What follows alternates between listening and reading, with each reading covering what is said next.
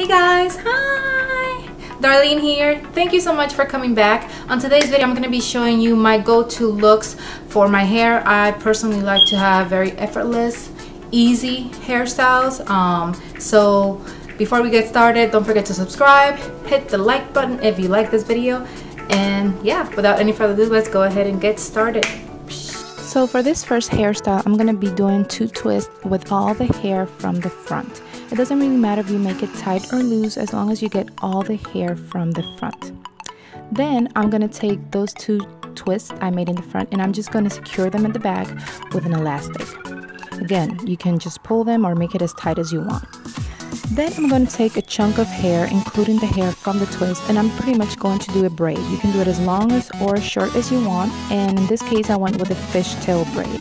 It's very simple, very easy. Once you get that done, then you're going to be massaging your braid. Again, you can do a fishtail braid or you can do a 3-strand braid, whichever you like. Again, massage your braid so it looks a lot more fluffy and more effortless looking, and this is the final result. It's beautiful, it's whimsical, it's romantic, and super easy to do. For this second hairstyle, we're going to start off with a section of hair and we're going to split it into 3. With these 3 pieces of hair, we're going to start off doing a Dutch braid. A Dutch braid is a 3-strand braid, but the only thing is that you're going to be adding hair every time you cross a section of hair, and also you're going to be crossing the sections of hair underneath every single time. With this Dutch braid, you're going to make sure that you don't go too low with the pieces of hair that you're going to select. That way it stays at least 1 or 2 inches above your ear, and once you get all the way to the back, then you're just going to finish off the braid without adding any more hair. Again, you can make this braid as loose or as tight as you want.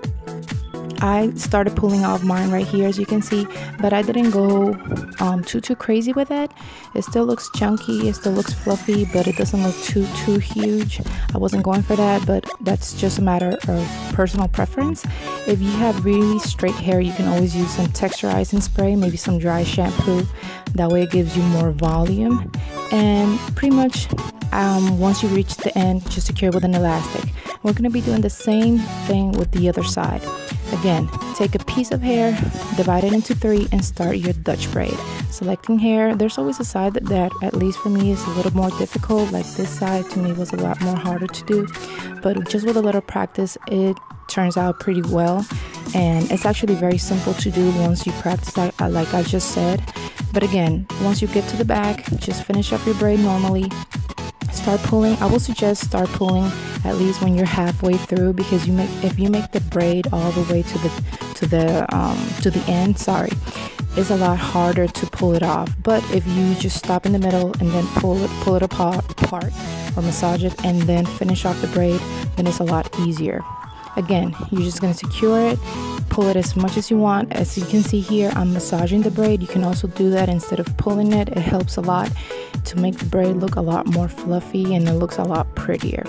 Once you get your 2 braids, you're just kind of pretty much going to do a ponytail with all the hair you have left in the back. Again, take all your hair, put it in a nice tight ponytail, and then take the 2 braids and you're going to cross them. One of them is going to go all the way around your ponytail, and the other one is pretty much going to lay on top of your ponytail. Secure it with a bobby pin, and this is the final result. It looks very pretty. I love the bohemian feel to it. It's very effortless, yet it looks a lot more intricate. There we go. It looks a lot more intricate than what it actually is. And it is just, it's that type of hairstyle that you can either dress up or dress down. I absolutely love it, and it's one of my favorites. Third tutorial is pretty much a twist on that second look that we did.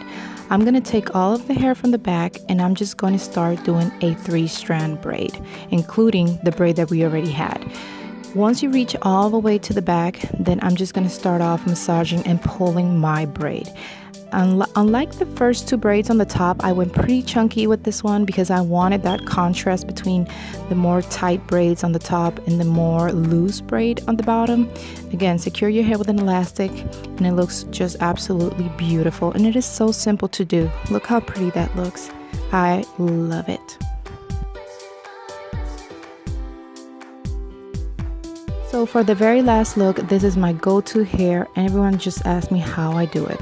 Start off with a very sleek ponytail, and you're just gonna wrap your hair around to make a bun. But the trick is, don't make it tight at all.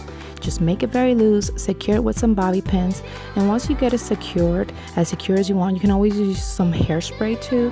But in this case, my hair was very textured, so I didn't need it. Just give it some shape with your own hands, and that's it.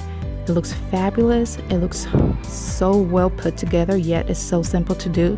And voila, my friends. Well, that was everything for today, guys. I really hope you liked this video. If you did, don't forget to share it with your friends. Also, don't forget to follow me on my social media, which is going to be right here, like always. Stay safe, my friend. Love, peace, and chicken grease. I send you love, kisses, and hugs, and I'll see you in the next one. Bye!